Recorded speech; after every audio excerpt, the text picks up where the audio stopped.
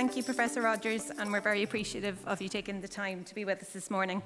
Now, without further ado, I'd like to introduce our keynote speaker, Thomas J. Tobin, with his keynote address, Universal Design for Learning is the Key to Campus Equity, Diversity and Inclusion. And it's fabulous to have you here with us today, Tom.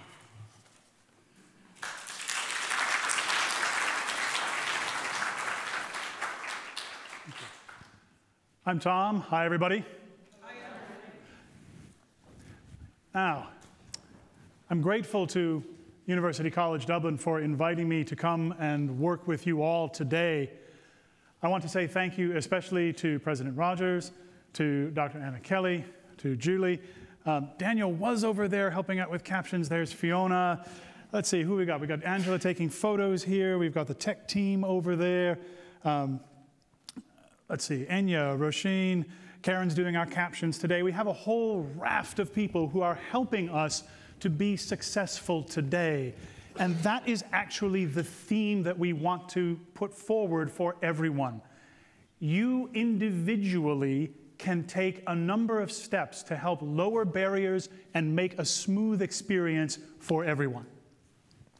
And individually, you can only do so much. There are only so many hours in the day. You also have families to take care of. You have service opportunities that you're working on. You have your work here at your job. And all of that can be a lot. So what I'd like to suggest today is that together we can do a lot more than we can do individually. And I want to make you two promises today. Promise number one. You will leave our sessions today, not just this keynote, but also our sessions with our faculty experts, with practical things that you can do tomorrow to help lower barriers and make things a little easier and smoother for the learners whom you serve and for yourself. Promise number one.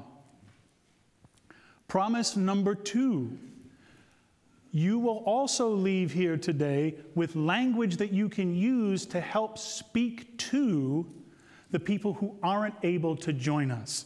I want to say welcome to everyone who's here in the room and to our friends who are joining us online, as well as everyone who's going to be watching the recording later on. With that, let's do a little bit of housekeeping to get us started. I need to take care of three things. One, my partner came with me on my trip to Ireland. We really love being here in Dublin.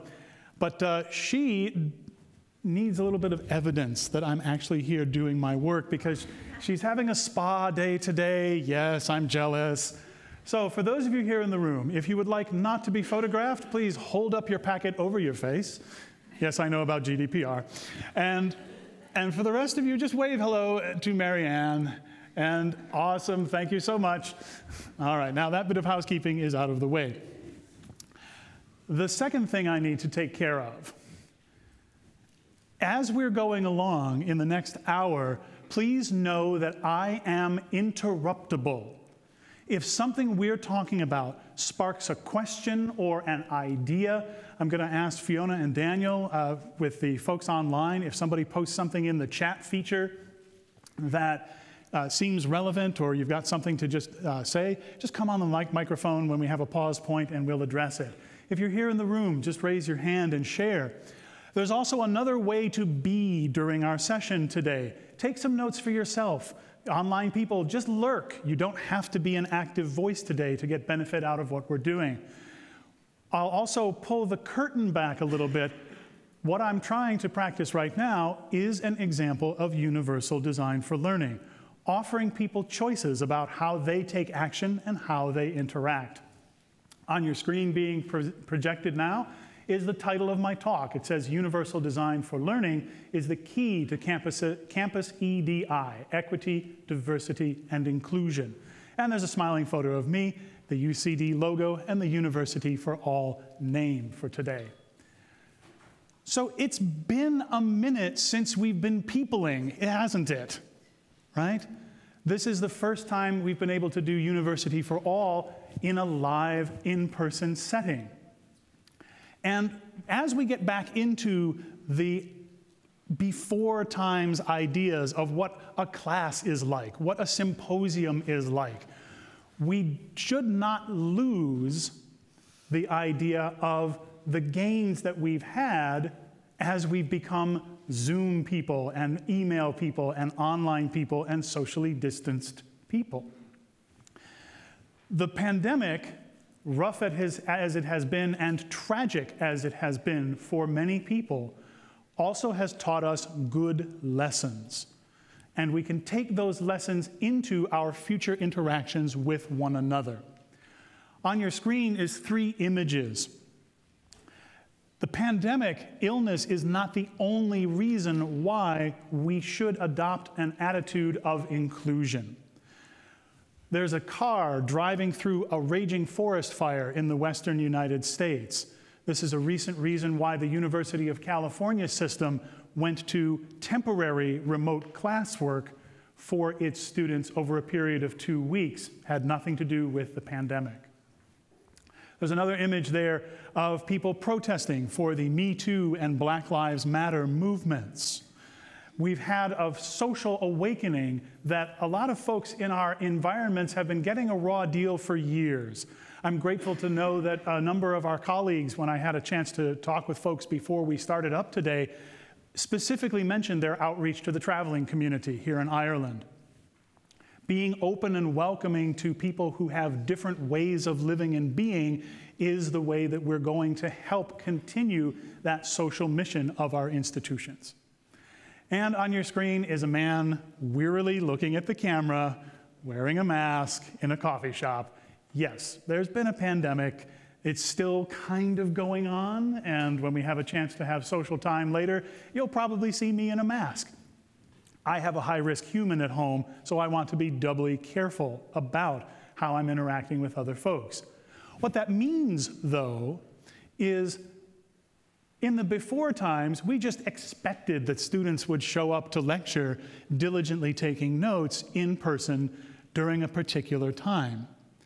We still offer those things. And what keeps administrators like Dr. Rogers up at night are questions like, are we a campus if the idea of a campus is changing?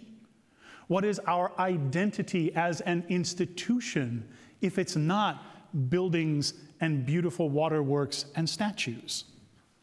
What is our identity as a group? So as we're thinking, I'd like to ask you to do a little bit of a thought exercise with me. On your screen now is a university president at graduation. This is what administrators love to see. These are the images we like to show about ourselves. People graduating. This is a graduation scene. The president is giving a socially distanced fist bump to a recent graduate. And what I'd like to offer is the folks who are here as part of University for All, we all recognize, and I hope that we share, the sense that lowering barriers to access for as many people as possible, welcoming in as many people as possible, is both a socially just thing to do and a keep the paychecks coming thing to do as well. More successful students equals a more successful institution. But that's not in the brains of everyone on campus yet. So what I'd love for you to do, we'll put 2 minutes of music on in just a moment. And for those of you online, please post something in the chat or just keep it to yourself. Write down a note. If you're watching the recording, now is a good time to pause and think. And if you're here in the room, either take some notes for yourself, or if you'd like, we have a microphone that we can pass around and have some comments after that thinking time is done. If you had 5 minutes to talk with a leader on your campus or a colleague, and they're saying things like, boy, I miss the old days when I just showed up and lectured. People in the room are laughing, so I think I may have touched a nerve there. If you had 5 minutes to talk with somebody who thinks like that, what might you say to that person that would help bring them around to that more inclusive, more let's design things well mindset? You're going to see me switch over to my media player here. And I'll put 2 minutes of music on for thinking. Once the 2 minutes is up, we'll see what's come in through the chat, and we'll open it up for the microphone here in the room as well. So here's 2 minutes of music for thinking.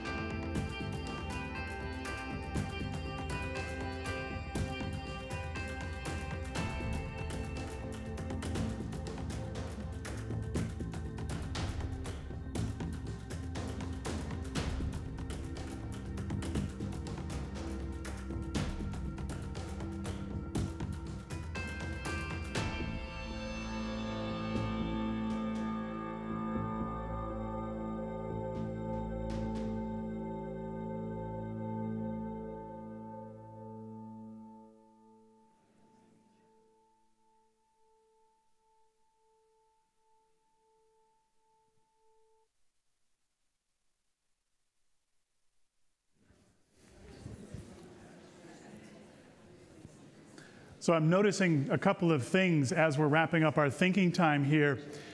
Colleagues online, you may not hear this, but the folks in the room, I didn't tell them they could cheat, but they totally cheated.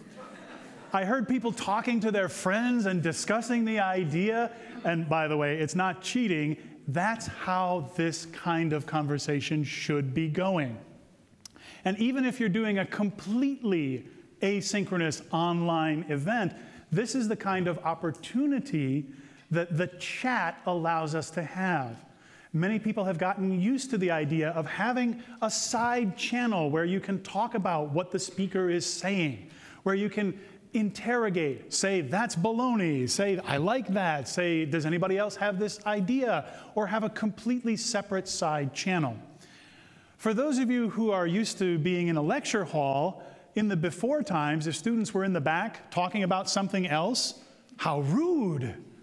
But now we recognize that oftentimes it's that immediate thinking and commentary that actually leads to cementing good ideas, taking good notes, being able to continue a conversation in a productive and participatory way. Speaking of which, do we have ideas and comments from folks online? We do have an interesting comment here, and I think it ties in really nicely, Tom, what you're saying there, what might have been traditionally rude, which was that one of our colleagues, Tara, is saying that she loves the idea of interruptibility, and how do you use that in large lectures, and how do you manage it? Because I suppose traditionally that would have been seen as rude, but very important. Absolutely, and one of the differences in the educational systems and traditions from the European model, the North American model, and then the Asian model, is in the Asian model, you do not ever speak to, in front of, or around your instructor. It is absolutely a breach of protocol. Move west a little bit into the European model, where you have a separate lecture and then you have tutoring hours or sessions where it's more interactive. So why would we take precious lecture time when I get to be the superstar and tell you what you need to know and have that be participatory or something that it has student voices in it? That's a shift, and it's an ongoing shift. Some of us have moved in that direction, others of us have not. And then in the North American model, we actually don't pay anybody else other than the lecturer, so it's just that person. And it's that person's responsibility to make sure that the students have got the information, the skills, and the knowledge. So excellent comment, thank you. Does anyone in the room want to share what you thought about what you would say to your colleague to help them move in a more inclusive direction? Put a hand up and we'll give you the microphone.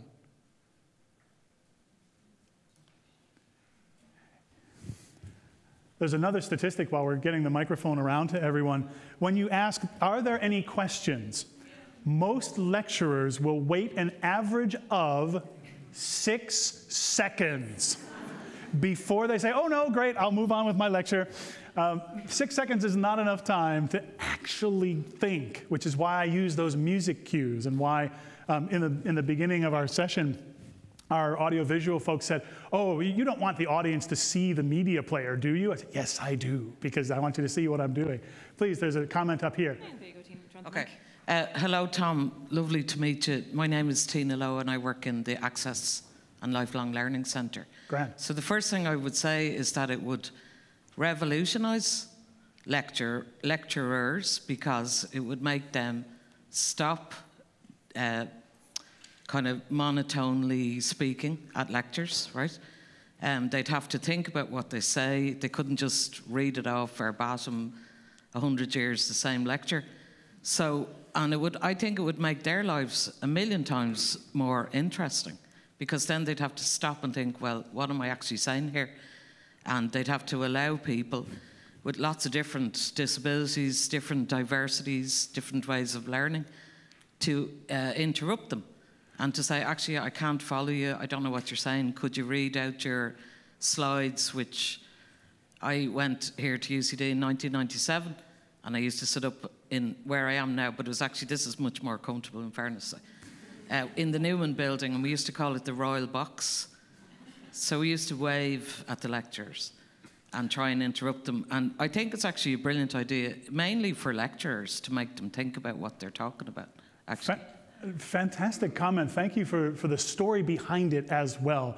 Those of you folks online, you didn't get the joke that some folks laughed at. Our colleague is way up in the back in what she refers to as the comfy seats.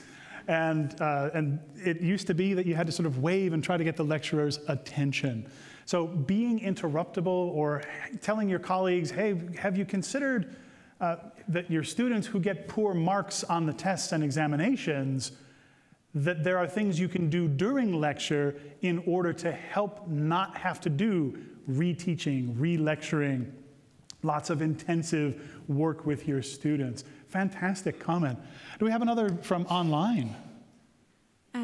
We do have some comments that I might bring together, which are just very much in favour of hybrid teaching. And we have one colleague in Smurfit, which is the graduate business school here in UCD, and they're currently looking at developing, their master's programme, which would give the students the option to take it in person, a combination of online and in person, or a completely online. And how do you simplify this process? How are we to make the choices in participation mode simpler across all of our programs and courses? And another colleague also very much in favour of this online and hybrid way of going. Ah, fantastic. So if you had a few minutes with one of your colleagues who is a little skeptical, you would say, we should adopt a hybrid model. And as Dr. Rogers said in his introduction, it is a challenge, right?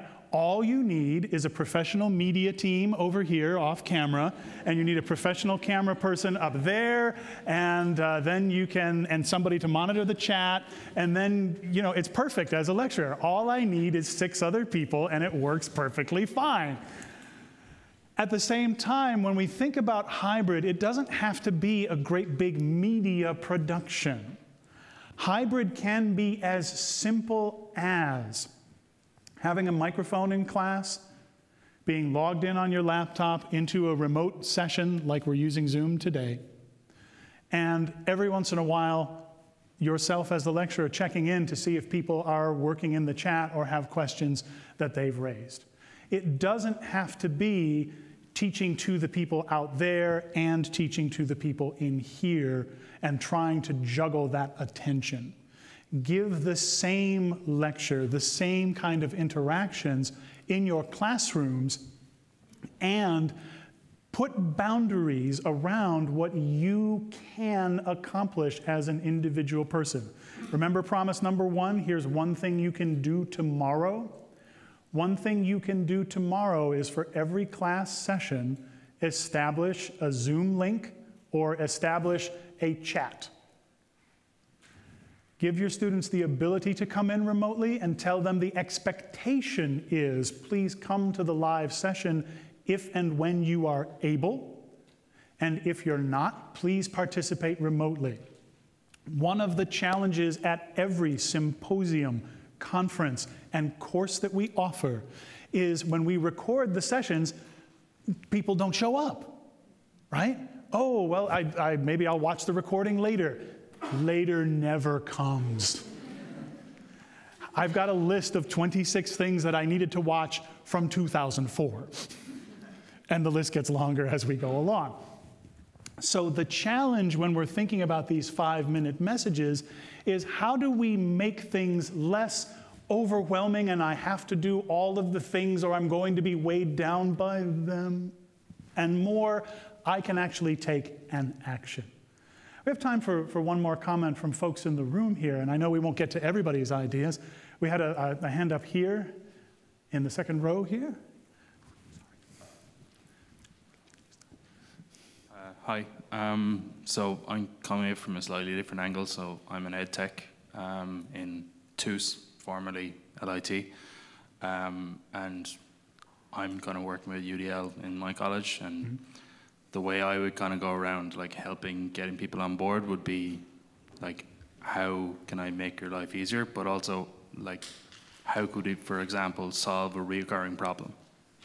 So let's say you have, I don't know, biology class, and they don't get something, second years always struggle with this, then you kind of brainstorm about like how you'd solve that.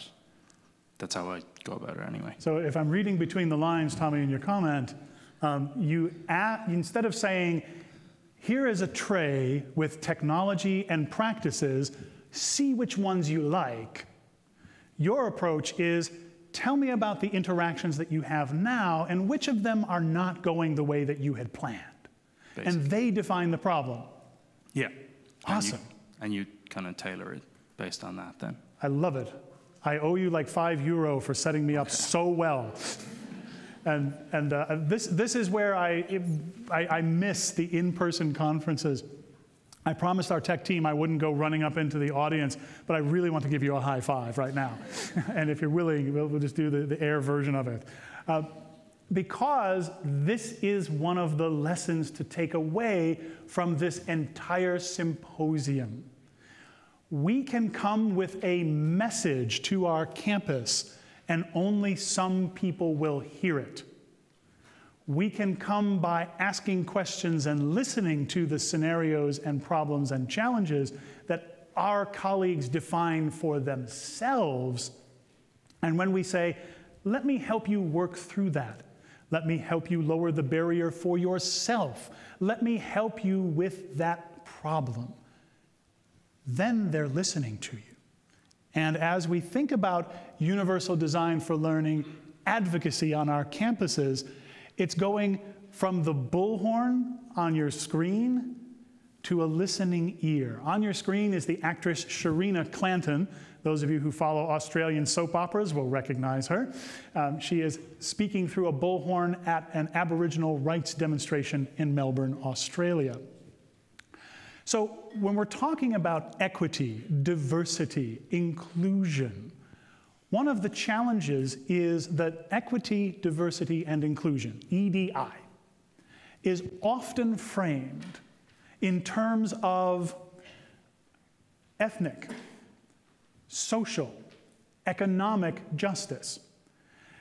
What we seldom hear about, but equally important, is the challenge of people who have disability barriers in their lives, people who are caring for small children or their aging parents, people who are doing military service, people who have work commitments, people who have unexpected challenges crop up in their lives. And that's all of us.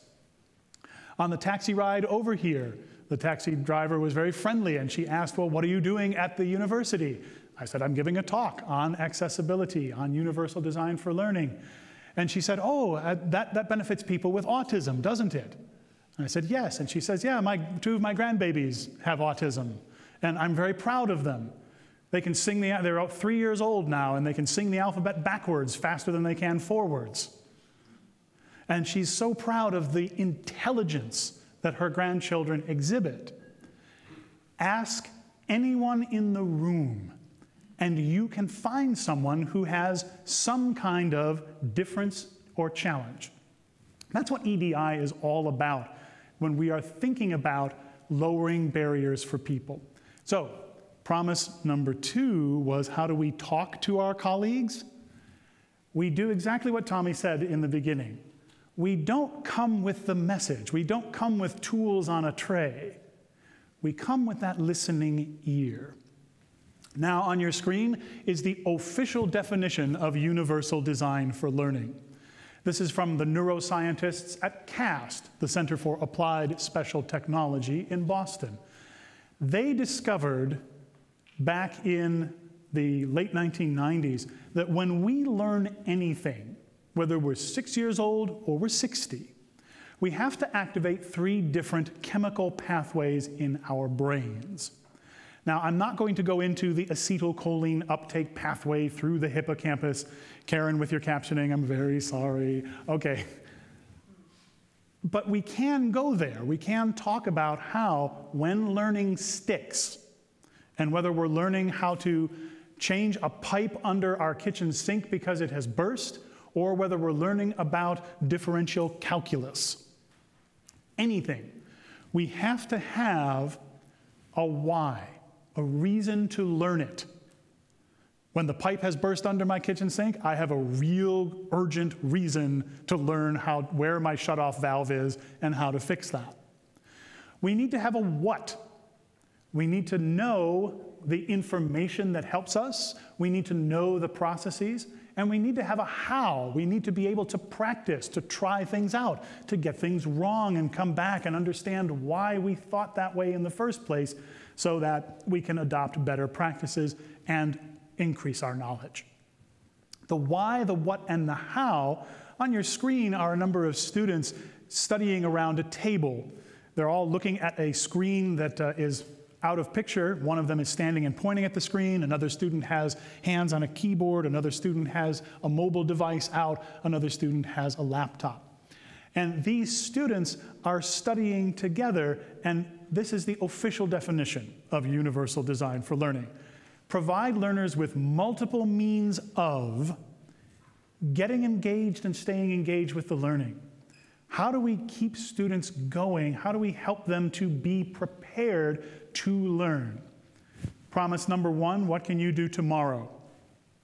Put a time estimate on the activities you ask your students to do. This isn't the entirety of it, but it really works well. If you ask your students to do some preparatory reading before lecture, how long will it take them to read that journal article, that particular piece? If you ask your students to do some practice activity before they come into your lab environment, how long will it take them to do that? Now, how do you know how to estimate that time? A completely non-scientific but still useful way to do it? You do the activity and then give your students 50% more time.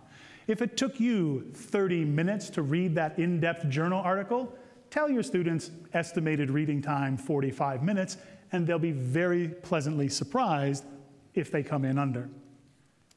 If it takes you 25 minutes to write that one-page reflection about a particular aspect of your course, and that's one of the assignments for your students.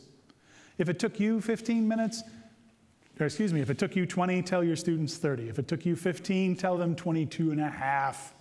You don't have to do it in a scientific way, but tell them about half again as much more time. The next part of UDL is the what. And we're actually pretty good at doing this now. This is what we often think about when we think about accessibility. This is putting captions on your videos. This is having a text transcript for audio podcast or recorded verbal speech. This is using alternative text to describe images that you post into your learning management system. Excuse me, I'm in Europe, Virtual Learning Environment, or VLE. And this is describing what's on the screen when you're doing lecture, like I've been doing. This is giving information in more than one way. Why is this useful? If your learners in lecture are studying and writing notes diligently, they might not be looking at the screen when you are describing something important for them to remember. Your students who are coming in remotely, hello folks on Zoom, they might be, I don't know, preparing lunch, getting their children ready to go off to school, and they're just listening. So this is an opportunity to give people information in more than one channel. Someone somewhere will be thinking right now, this sounds like a lot of work. And they wouldn't be wrong. How do we turn this from, I have to do all the alternatives, into just another thing? Instead of trying to anticipate, well, I might have a student who's deaf, I might have a student with a visual challenge, I might have a student who's housing insecure, I might have a student who is taking care of small children at home, I might have a student who needs to be present and absent because of medical needs. Instead of trying to anticipate every single possibility, which would drive us crazy and be too much burnout kind of work, instead adopt a +1 mindset. If there's one way for an interaction to happen now, make one more way. Will this reach absolutely everyone? Maybe not. Is it a step in a very good direction? Yes. And you will find that people who come with that piece of paper for disability services and individual accommodations, you'll have fewer of those. The idea behind what Dr. Rogers started us out with today is that by adopting that universal design mindset in our physical spaces and a universal design for learning, or UDL mindset, in our interactions, we are actually saving ourselves time and effort. Because let's face it, accommodations, doing one change, one time for one person, it's the right thing to do. And it's a lot of work. It's also effort that we don't see coming. People come to us and say, you know, I really do need this accommodation. And so we can't really prepare for that ahead of time. So doing the inclusive design work now is effort that pays us back. Promise number 2. That's something to share with your colleagues. And the last part of universal design for learning that's on your screen right now is multiple ways of, it says, demonstrating skill. The official language says multiple means of action and expression. But how do we ask our students to show us what they know? Is there more than one way? Lecturers and graders, are you or have you ever been tired of marking 40 of the same essay? By the time you're on essay number 32, you wonder if there's a university policy that disallows you from keeping a bottle of something in your desk drawer. Okay. I used to be that way. I teach English literature and English composition. So when I would ask students to write an essay, and it was freshman grading and marking time, I would see the same challenges, the same infelicities, the same mistakes over and over and over again. By the time I got through marking a bunch of papers, I was worn out. UDL asks us, give people more than one way that they can show what they know.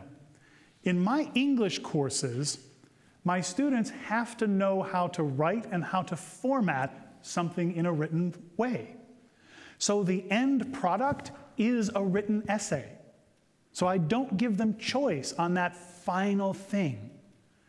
But as they're practicing, you bet I give them choices. I want them to practice writing a paragraph that has a thesis sentence and uses details, evidence, and examples to support it. In that practice, go ahead and write it out using Microsoft Word or a word processor. But also, you can just speak it out loud during a class period. Or you can take out your mobile phone and use the voice recorder and record that and send that file to me through the VLE. Those are both ways that I can use the same criteria for marking and give you feedback. All the while knowing that the end result is that written essay. So if the format is what you're marking on, I can't tell if you have proper margins and Times New Roman 12-point font and double spacing in a verbal message. If the final format is part of your marking, yeah, don't give your students an option. Everywhere else that you can give students that +1 about how they take action, how they show what they know, how they practice, find those places. And we were talking about EDI. On your screen is the type of diversity that makes it into the marketing brochure. Here are 6 students, all smiling. We have students from all different ethnic backgrounds. They're, the backpacks, the gelled hair, the I'm so glad to be on campus. It's even autumn and it's a sunny day, right? This is the kind of diversity that is in that marketing brochure. When we are talking about diversity, though, we can actually reframe what we want to say. And here I'd like to pause and ask, does anyone have a burning question, want to make a comment, or just share what is in your mind right now related to the topics that we're talking about? We'll take another 20 minutes or so, and we'll have a formal Q&A session after this. But I want to pause here and see what's in your mind. I'm not going to play any music, but I'll pause for about 30 seconds here. And if there's ideas coming in the chat, or anyone would like to share a story or a question or a comment, or what's going on in your head, I'd love to hear from you. Or if you had a question from last time and it's still sticking with you, we'll pick that back up. I'll have some quiet here.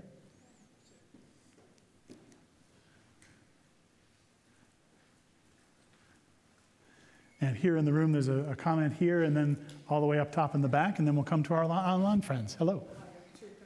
Whoop. You got it. There we go. Hi. No, I just thought this was really interesting because I was working on a project this week with a colleague, and we're putting a booklet together for academic advisory for mature students. And the marketing people came back with these incredible images, and they all looked a bit like this. And they don't seem to have them in their stockpile, the real images. And we were trying to say, we want these images of mature students. So I'm going, can we not get a cluttered kitchen table of a student with a child in the background, or someone getting on a bus? But we really struggled. And twice we looked for the images, and they're a great company in their work, but they don't seem to have the real images on file. Fantastic comment. And something you can do tomorrow, talk with your marketing colleagues and ask them to get a subscription to the image databases that include people who look like your students and the students whom you want to attract, like returning adult learners, like people who are working from home and caring for small children. There are, and they're not usually in the big Getty database, but there are specific image databases of people with disabilities studying, of people who have caregiving responsibilities, and they have their textbooks and notebooks open. There was a comment up here in the back, and then we'll come to our friends online too. Hi, Thomas. It's about a dilemma, and due to combination of my astrological sign, genetics, and cultural influences. I'm a kind of a guy of dilemmas. So a dilemma I've been facing as a teacher and educator, and you know, it bubbled up here as I'm listening to you and reflecting, is the challenge versus accommodation, the catering versus building resilience. Now, they don't have to be contradictory, but you know, at certain stage, and I have to say I teach mostly master's level, but at certain stage I started including a sentence in my syllabus, which is like a bloody little booklet by now, about expect to be frustrated. And you know, I don't mind, I mean, I don't aim to frustrate my students. They may disagree, but I don't mind if they get frustrated if it's part of their learning. So, you know, I care about transformation, and it involves challenge. So, for example, sometimes students will choose to do what's easier, not coming to campus. Sometimes? Okay, let's keep going. Well, yeah, no, I'm fairly optimistic. But for me, it would be the wrong, even if I can do it, it would be the wrong choice in terms of their optimal learning. So your thoughts on that, etc. I love the way you framed that comment. Thank you very much. And if I'm reading between the lines, let me see if I can summarize what I've heard. I want my students to encounter difficult and challenging concepts. I want them to struggle with things. I want to give them opportunities to get it wrong, have the mess of learning, and then together we figure out where to go from there. And my colleague just gave me a thumbs up on that summary. You have put your finger on something that promise number 2. How do we talk to our colleagues who are not here? Our colleagues who are not here might not be as generous as the person who just made the comment. Our colleagues who are not here might say something very similar for different reasons. If I water down my content, am I holding my students to expectations that they will then be unprepared for the real world of their jobs?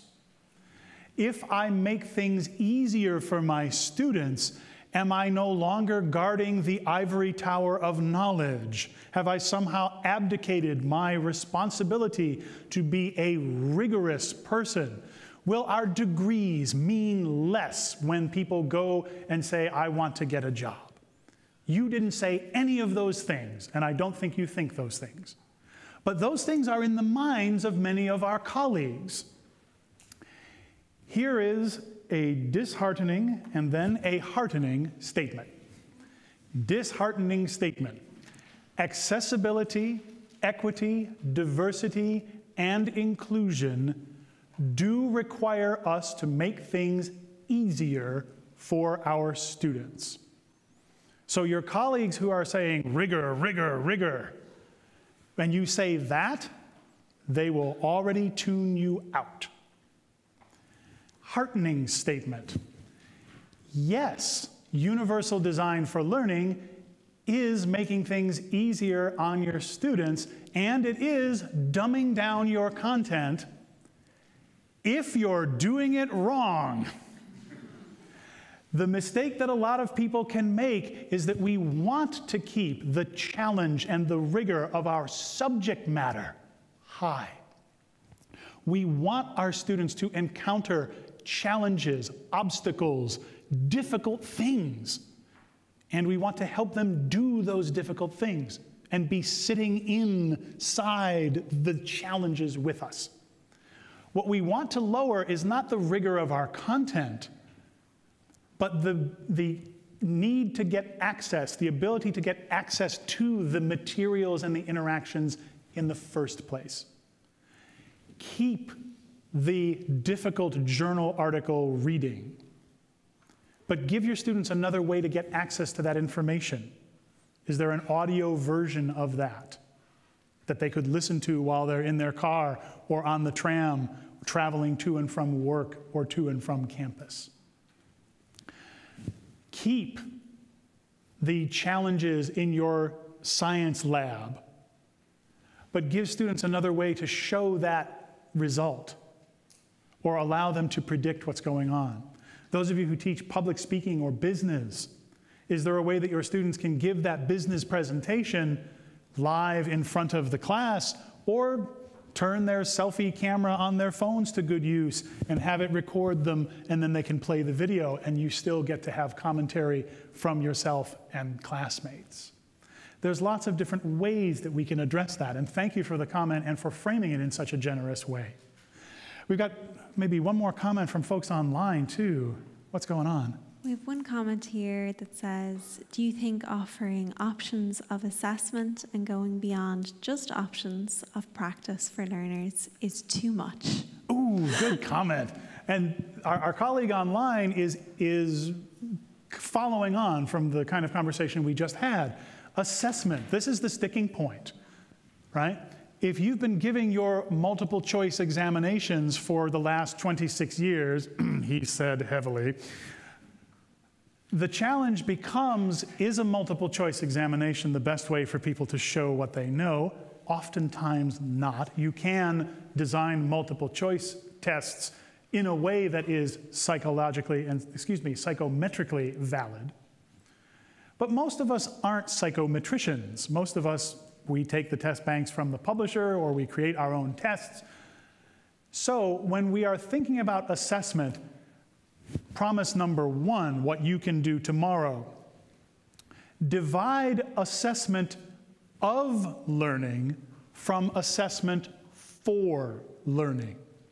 Assessment of learning is, now we're at the end of this concept, show me what you know. And if you have a way to give your students a +1 for that, fantastic. If you can mark it using the same criteria, the same rubric, the same grading scale, that's the key there. But that's assessment of learning. That's the traditional marking that we often do. What I'd suggest is look for opportunities in your systems and your individual work for assessment as learning. Give your students a test at the end of the first part of the learning. Then mark it for them, but don't count that mark. Don't put it into the official record. Use that mark as a means of helping your students understand what they need to focus on now and what they have strengths in now. Having those marks before it counts allows your students to understand when they're going off the rails and be able to come back. Lets them say, oh, I should stop in and talk with my lecturer or my tutor, or I should connect with my classmates so that I can have a conversation and get more information in time for them to be able to do well on their tests and examinations. How many of us have heard colleagues say things like, if a certain percentage of my students don't fail, I'm not rigorous enough. If I'm not grading on a curve, there must be winners and there must be losers. That's before times thinking, honestly. If we are going to be open and welcoming to everyone, and then we kick a third of them out when they get here, that is not the way to go. If you want to be open and welcoming to everyone, the idea to adopt is, how do we support everyone to be successful? So that was promise number one, assessment of learning versus assessment as learning. A little concept to think about as you hear the other presenters here at Symposium. Think about that. I met Ernesto earlier. He's going to give one of our final talks today. He's going to be talking about that in addition to some other ideas. Now, on your screen is a controversial image. It's the same image as a couple of slides ago. It's the students studying together around a table, and it's the definition of universal design for learning. But this time, it's got a big red circle with a slash through it, indicating don't do that. I have to be careful when I say what I am about to say next. Please, colleagues online and colleagues in the room, Do not go around saying, the expert Tom Tobin told me we can ignore people with disabilities. Don't do that. But what I want to say is, when we say universal design for learning, our colleagues can make an easy mental mistake. They can think that we are talking only about students who have disability barriers in their environments.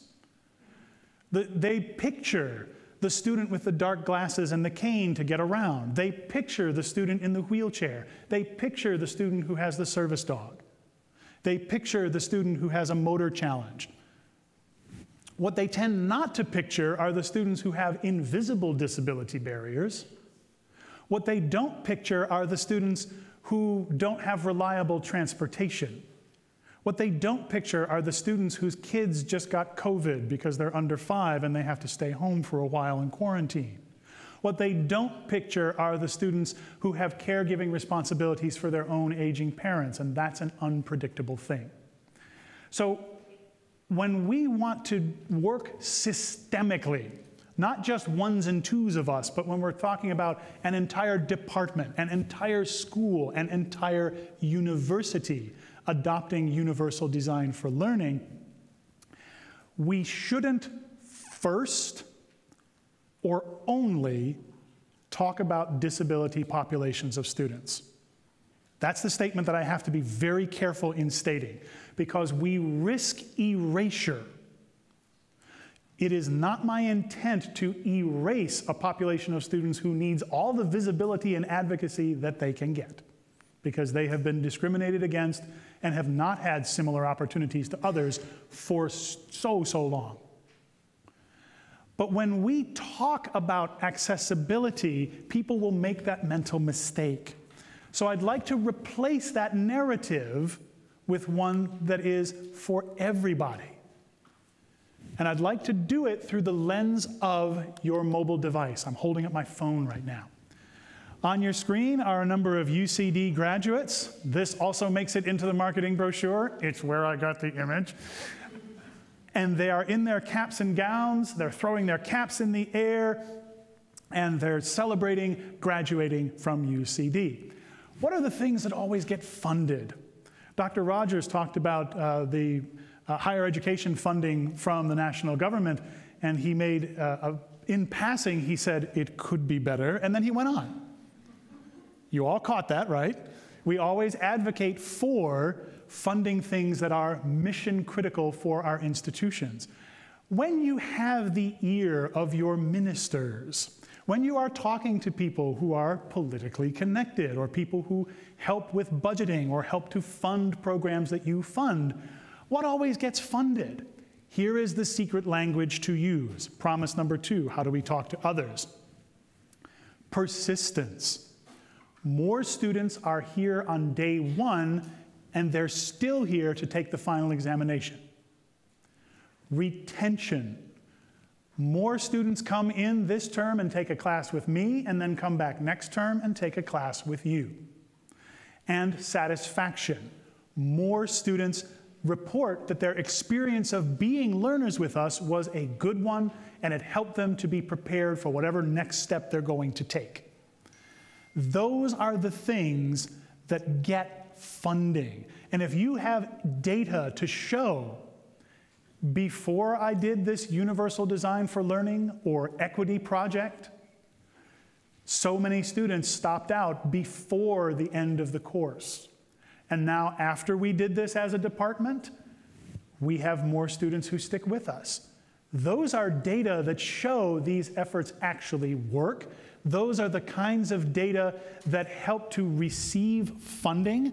Those are the kinds of data that later on, when they release this report, you can use this with your own individual and department level data to help keep funding and support coming for your efforts.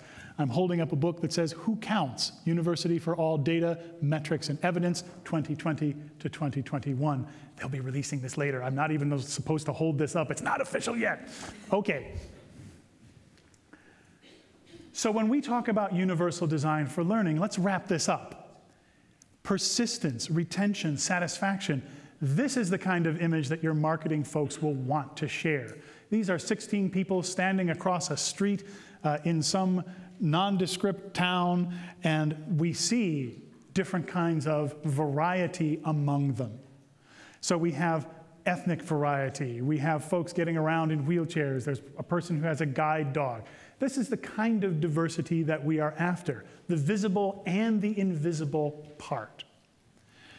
Make your universal design for learning policies and statements echo the language that's already in your EDI policies as well. Align them so that that's the kind of work that everybody does at the institution. On your screen, this is the type of student whom we serve. Here is a woman at home on her couch. She has a book bag and a textbook open. She's writing in her notebook, and her young son is asleep on her lap, hugging his stuffed animal to his chest. And when we think about promise number 2, how do we talk to our colleagues? There are 4 different types of access interactions. I've actually stopped talking about accessibility, the word, first, and I chop the end of the word off, and I just talk about access. Because when we say access, it's our students out there on their mobile devices. Do you know the statistics? Throughout all of Ireland, 93% of adults own a smartphone. Yes, even your 82-year-old gran has one. But only about 40% of households report that they have a laptop or a desktop with an internet connection at home. How are your students studying when they are away from the formal spaces that we have with them together? It's on their mobile. And they're not doing that by choice. Oregon State University in the United States did a global survey of more than 3,000 colleges and universities and their students. And what they discovered was lots of students own mobile phones, but overwhelmingly prefer to work on laptops, desktop computers, or tablet devices. They just don't own them. It's an affordability question for most people. So, when we think about how do students have access to the materials, this is the accessibility we know about. This is posting things in the VLE. This is creating alternative versions of content and materials. But also, how do they get access to one another when they're outside of our formal spaces? Friends online, you've been having a robust side chat, and you have access to each other right now. How do they get access to us as an institution? How do they know to go talk to the librarians, to our IT support people, to our mental health counselors, to our career counselors, to our guidance friends? How do they know that? And how do they connect with our communities? How are they in service to the people and places where, if they're going to get a job later on, let's connect them to those folks.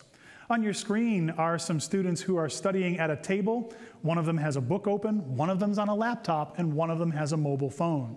And there's another student here in a different area working quietly by themselves with a laptop open. So one last try here, and then we'll open up for some Q&A and wrap up. If you'd like to talk to your leaders now, on your screen are some faculty members at a faculty senate meeting. They have microphones in front of them. One person is speaking into the microphone. I'd like you to take 2 minutes and write down your ideas toward one of these things. There are 3 possibilities on the screen. Depending on your role and your preferences, describe an implementation of universal design for learning that you could do at an individual level, or even better, at the level of your department, your group, your team, your school. Or put your leadership hat on. Be the person who has to give the green light to that kind of project. And what kind of inclusive projects would you like to see if you were in charge? Or where do you see your existing equity, diversity, and inclusion efforts? Where do you see opportunities where you could broaden the scope of those? So I'm going to put 2 minutes of music on, We'll bring some ideas in from our colleagues online and here in the room, and then we'll wrap up and open it up for our open Q&A period here. So here comes 2 minutes of music.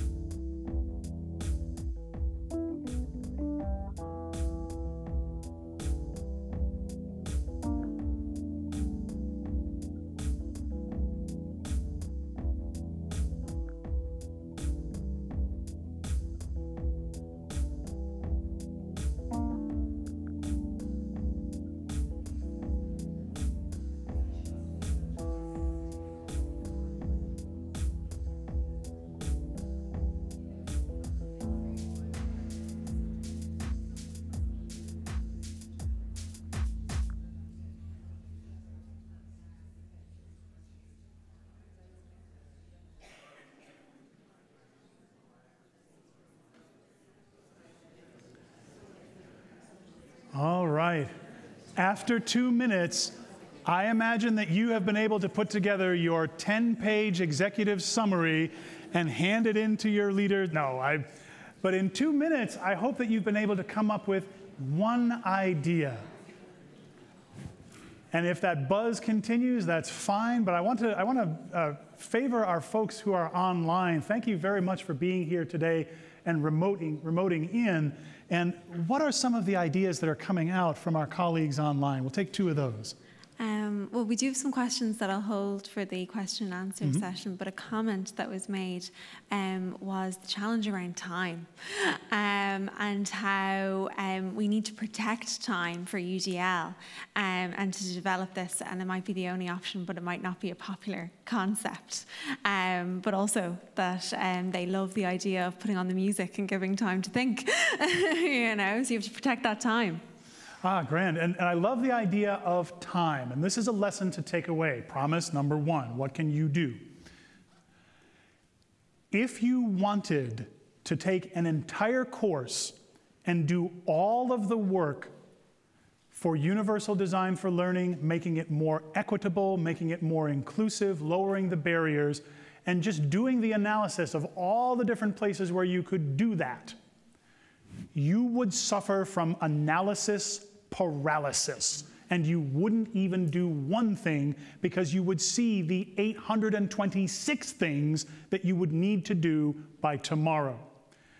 You have my blessing not to wear yourself out trying to make everything accessible.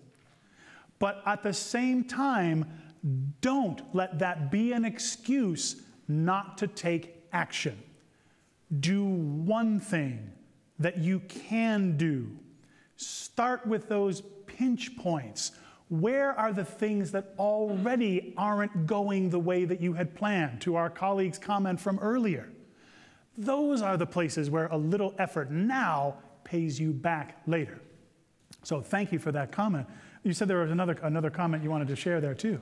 And we had one suggestion that less money should be spent on glossy brochures and more money spent on student grants to buy their laptops, their tablets, and their books.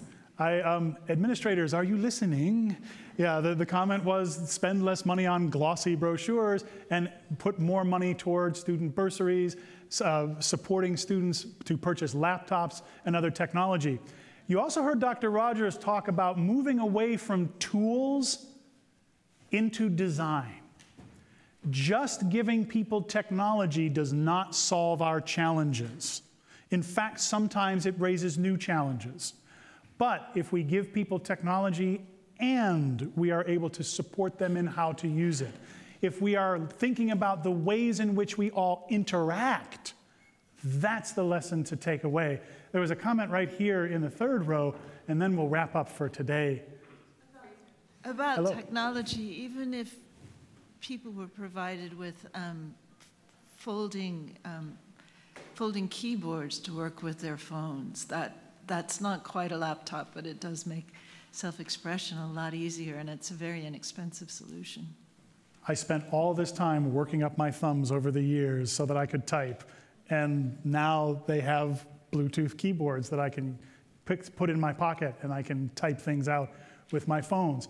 This is one example of good technology, and I'll also put a caution here. If we give everybody the latest and greatest technology, in 6 years, it is yesterday's news, right? Remember the big technology of 2012, the Palm Pilot. No one has those anymore. The technology will change and evolve. Universal design for learning is not about the technology. You can do zero-tech universal design for learning in your classrooms. I've been doing a bunch of it here, describing things on the screen, giving you more than one way to get access to the information. There, you have access to that handout for my session today that has all of my spoken notes and links and all kinds of things. Did that mean you didn't come to class? You showed up, right? And now you have a reference for later. So thank you for letting me stand on my soapbox a little bit on that one as well. And I'd like to wrap up, and we'll open up with, we'll have about 10 minutes here for Q&A. The need to make changes is not always this obvious. On the screen is a photograph that I took when I was going grocery shopping a few years ago when I lived in Chicago. I ordinarily will describe what's on the screen.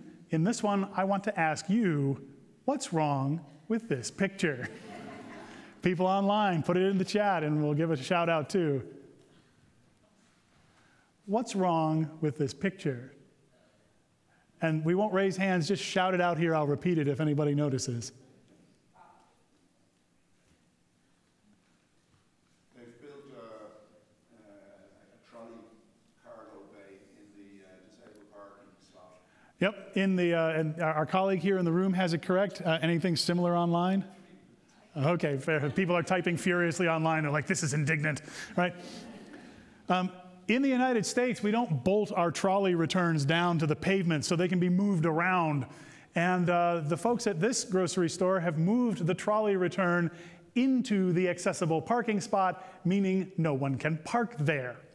Here is the power of social media.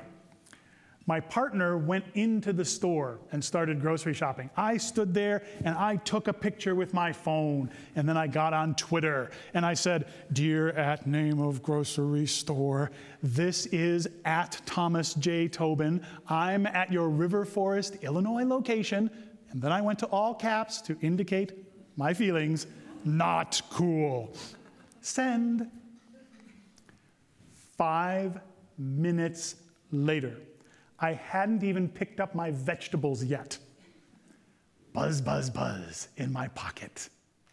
It's a tweet from corporate. "Dear at Thomas J. Tobin, indeed not cool. We're calling the store manager right now." I did a little dance right there in the aisle. I had done something good for the world. It was fantastic. And then I came out, and indeed, someone was parked there. I took another photograph. If you're wondering, where's the little wheelchair icon on the license tag? In Illinois, we used hang tags on the mirror. I checked. And I had done something good for the world until I recognized that they had just moved the trolley return into the striped part of the pavement, so this person couldn't open their doors. What's my point? If you try to take on everything all at once, all the good ideas you're going to hear throughout the symposium, you'll get overloaded and you won't even do one thing. Take progress over perfection. Take one action. Try one thing. Even if it doesn't go the way you wanted it to go, you will learn about how you interact with your students. Lower those barriers. Keep the rigor high for your content.